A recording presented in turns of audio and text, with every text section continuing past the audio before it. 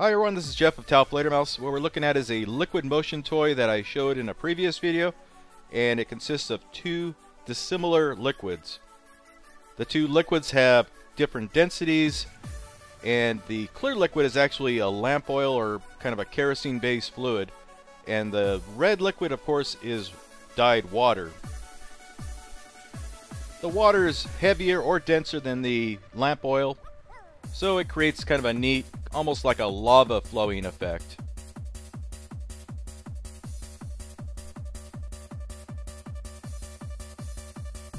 But the event happens pretty quick.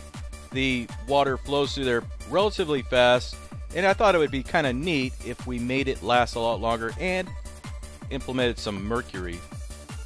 So I wanted a nice clear liquid for the mercury to fall through, and I decided a high viscosity fluid would work out a lot better, so I used corn syrup.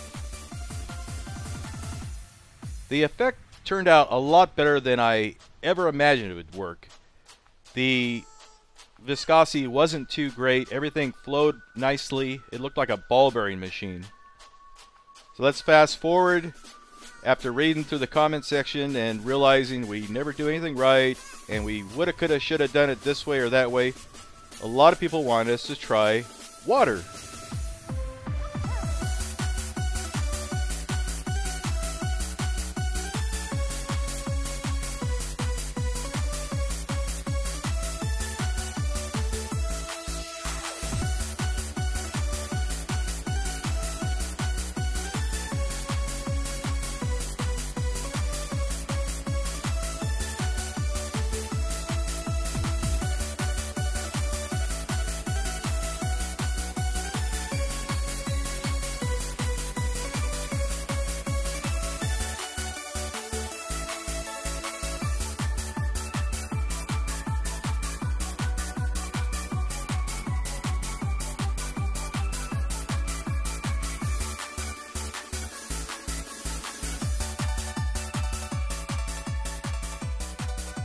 I don't really know if going 500 miles an hour is always better than going 5 miles an hour, but even if filmed at slow motion, it goes by pretty fast.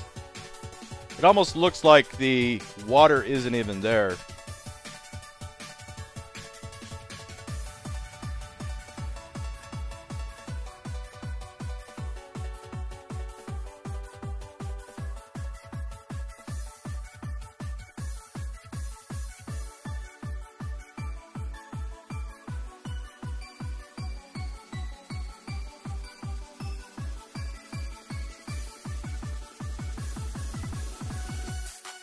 Now when you see this thing running in real time, you definitely understand why mercury also goes by the name of quicksilver.